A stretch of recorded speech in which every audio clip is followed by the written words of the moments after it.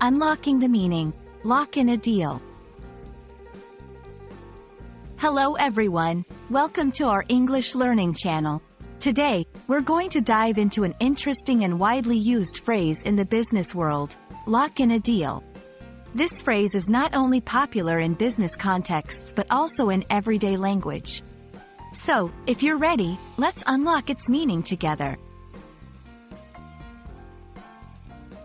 The phrase, lock in a deal, refers to the action of finalizing an agreement or confirming a transaction. Imagine you are turning a key in a lock. Once it's turned, the lock is secured.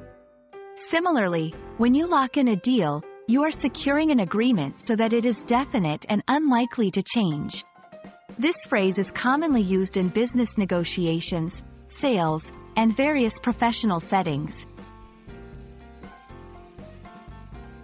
To help you understand better, let's look at some examples.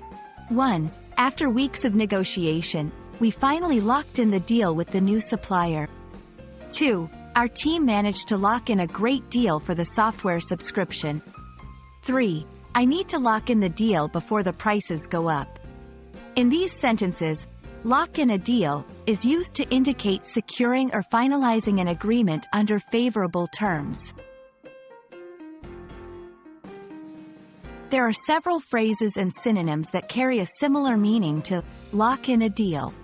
Some of these include seal the deal, finalize an agreement, clinch a deal, confirm a transaction. Using these alternatives can add variety to your speech or writing, especially in professional settings. I hope this video has helped you understand the meaning and usage of lock in a deal.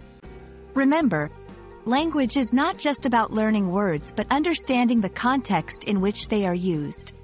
So, go ahead and try using this phrase in your conversations or business communications.